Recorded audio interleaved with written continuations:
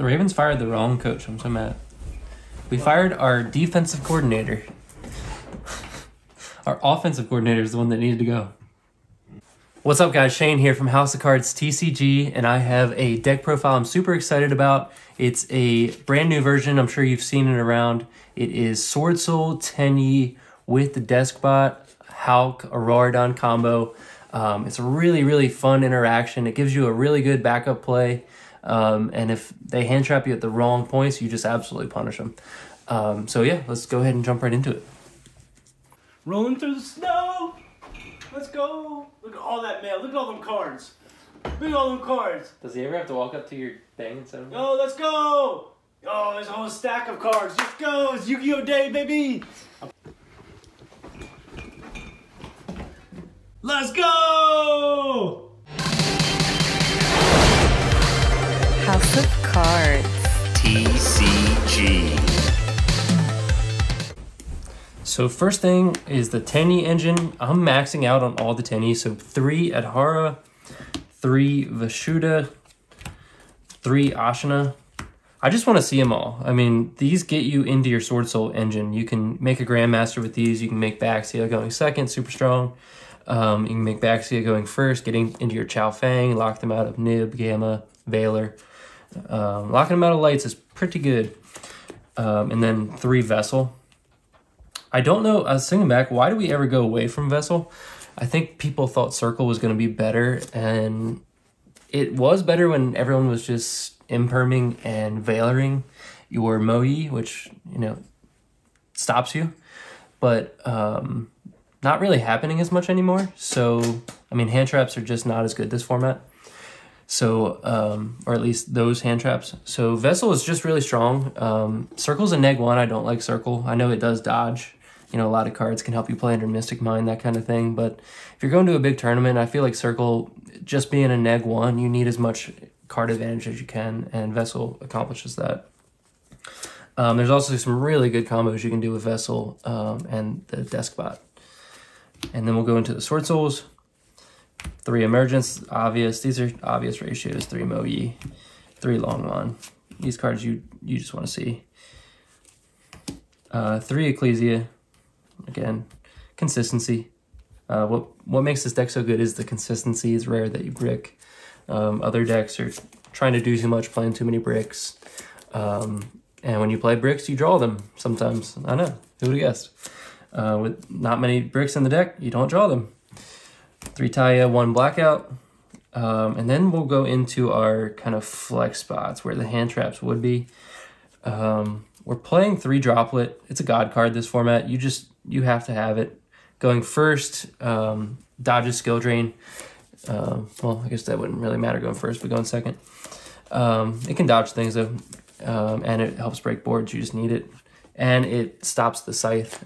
So Scythe is going to be rampant this format. So if you can have a Droplet or a Chalice, playing 3 Chalice, 3 Droplet, you can stop the Scythe from coming up.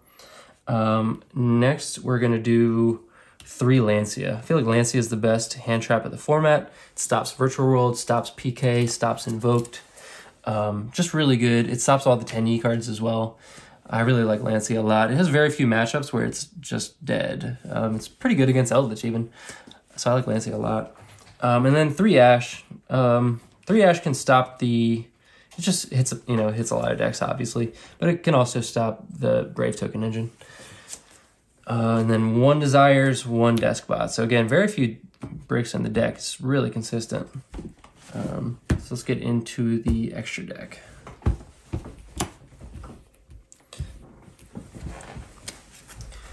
Okay, so 3 Monk. Some people cut this down to 2 to make room, and it comes up so much that you need the 3rd in the grind game. So I left it at 3. 1 Shaman.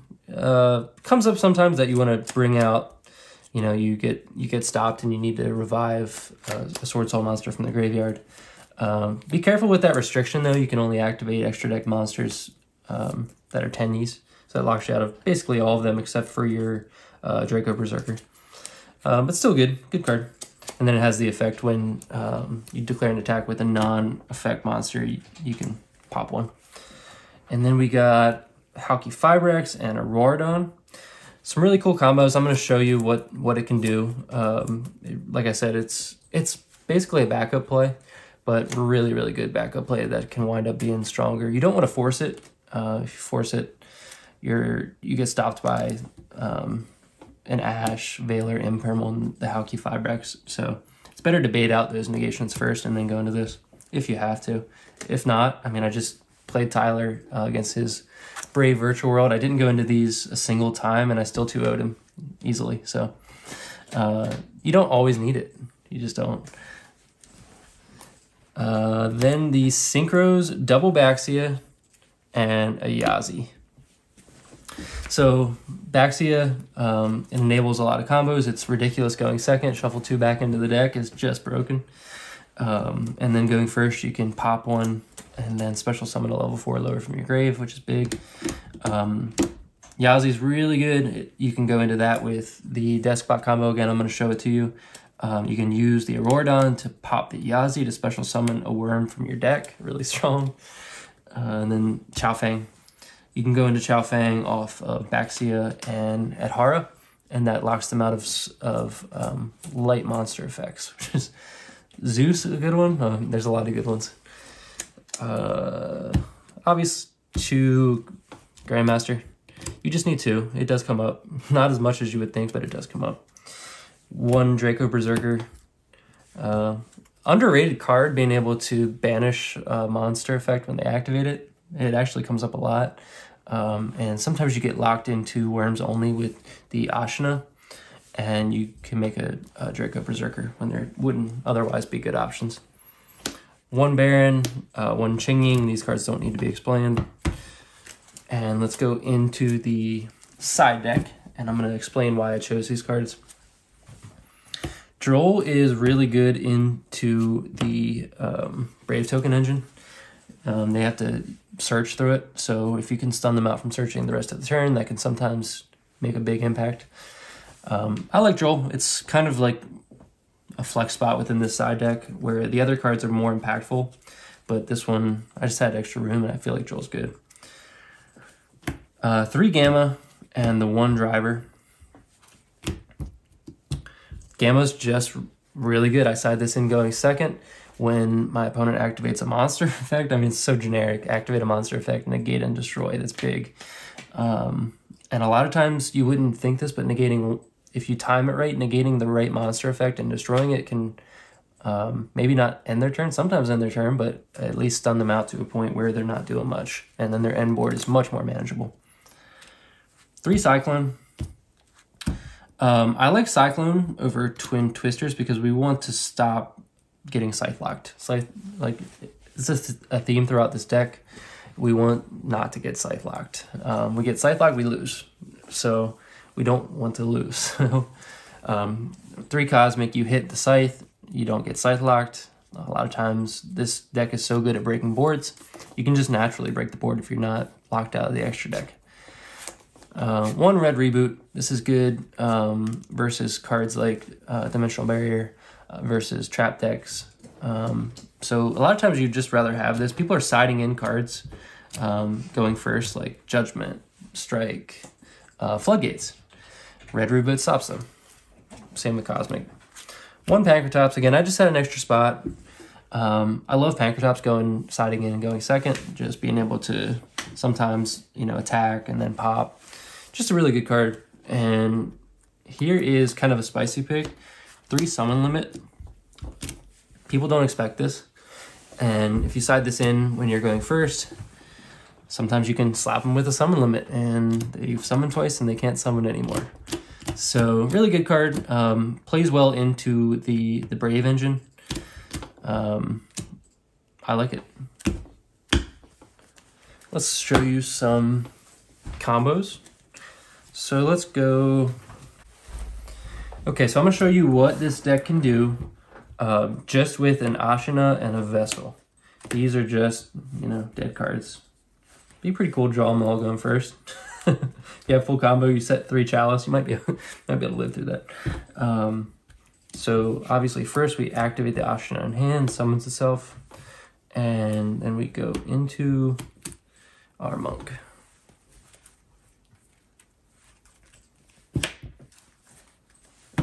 Next, we activate the vessel. Vessel allows us to dump a worm and add a Tenyi, since we control a non-effect monster.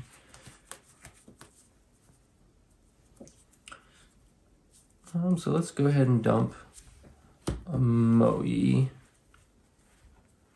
And let's add our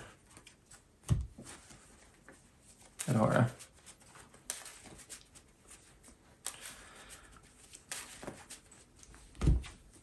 And from there, so technically we'd probably activate Ashina. That would just get us, well, first thing we would do, you activate the Adhara, and then from there you can activate the Ashina. And let's say that they ash that, because that's a good spot to ash. It stops you from getting into your Synchro 8. So let's say they ash that. So we're playing through one interruption. At this point, we're going to go into our Halq 5-Rex. Activate Halq effect. And that brings out our desk file.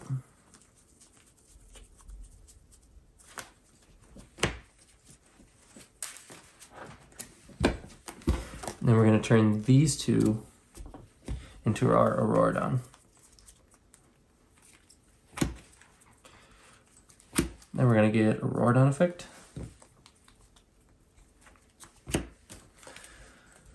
To bring out 3 Mecha Phantom Beast tokens. So go 1. Let's see if we have any tokens laying around. No, we'll just use blankets. So these are level 3 wind. And also we can't link summon for the rest of the turn, which doesn't matter. And then we trigger the despot to bring itself back up.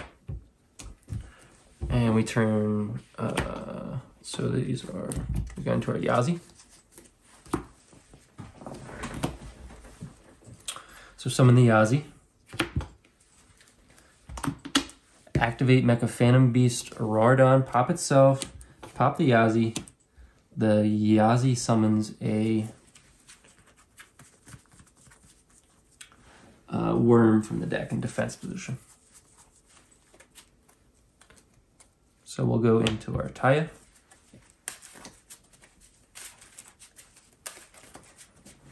Activate Taya effect. Banish our Moyi. That's important because we want to add it back with the Adhara. And it brings out a token. So then we'll activate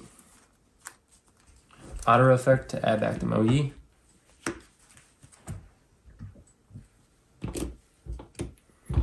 And we can go into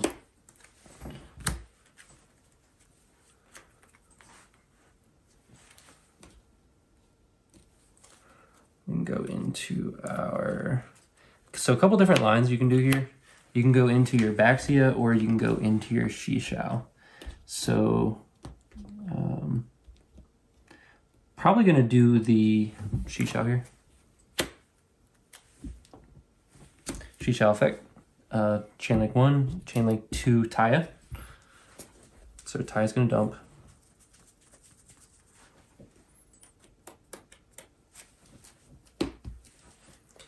Dump the Adhara. And we're gonna add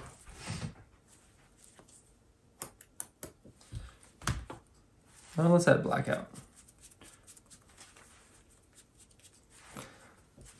There's probably some different combos you can do, and you guys will have to play around with this, but if you add the long one instead of the Blackout, but giving yourself, I always prioritize the Blackout. Giving yourself a pop 2 is just always really good. Some people are not adding this, and I almost always add it off Shishao. It's just really good to be able to pop 2.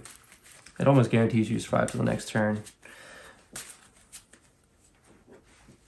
So from there, we haven't normal summoned. So from there, we normal summon the Moyi Reveal Blackout. Go into our Swordsoul token, and we can turn these 2 into our Baxia. We get Moyi effect, random draw, emergence. Good card. That enables a lot, actually. And then back to the effect, we pop the token, bring back out the Adhara, and then we can go into our Chaofeng. So with 2 cards, we have locked them out of light monster effects. We have a targeted negation. This is the random card we drew off of Mo-Yi, so you know there's still other things you can do with that. We have the blackout set, and then we have 3 other cards in hand. So just that one being able to play with, and we played through an Ash. So just being able to play through that, that just shows how strong the Aurardon and Halq Fibrax combo is. It's just so good. To be able to put up this kind of board under an Ash. We could have played through other cards as well. So yeah, thanks for watching. Let me know down below what you think of the combo line. Let me know if there's anything I could have done more optimally.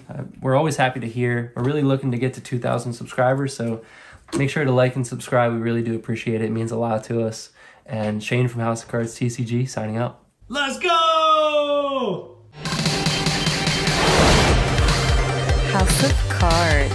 TCG.